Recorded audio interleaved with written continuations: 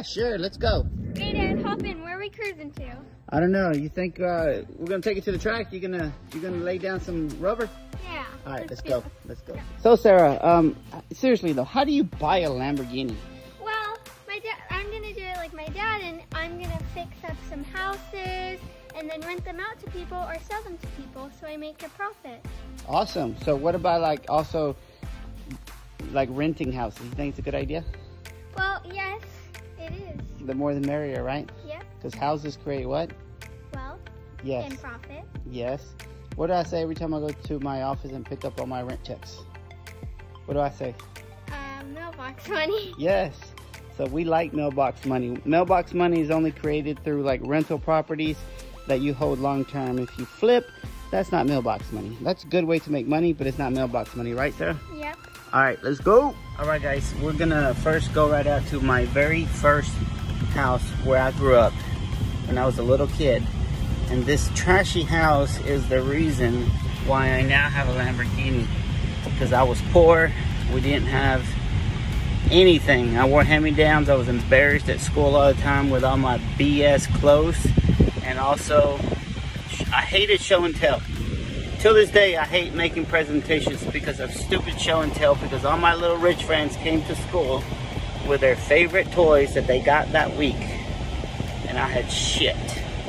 Excuse the language. So anyways, this house and this life that you guys are about to see is why I was motivated to move up in the world and have a Lamborghini. Yes, we know it's not about the money, it's about family. Right, Sarah? It's about freedom. But the bottom line is, once you have freedom, then you can buy toys. So anyways, I can't wait to show you all this house because it's ugly. All right, guys, this is the gravel road that I used to live down when I was younger. And you see all those fields out there? My dad used to work all those fields. He was a farmer. And he would make us walk. Look, there's an animal there. You just missed it. Anyways, he would make us walk to wherever he was on the tractor to take him water in an ice bucket, in a 5-gallon bucket. So it was hard as hell. We didn't have a pool there. We didn't have anything. We had to walk or ride a bicycle and do it. I hated it, but we did it because we didn't want him to obviously die of dehydration. So.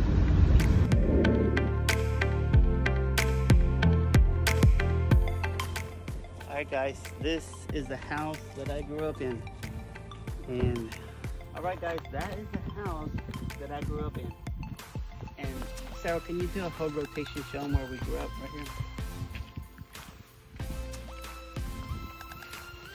So anyways, I was a kid, and even though I was a happy little kid, just because, I mean, kids are happy with anything, a box, whatever, but I knew I was poor, and I knew that my friends had better stuff, just basic stuff.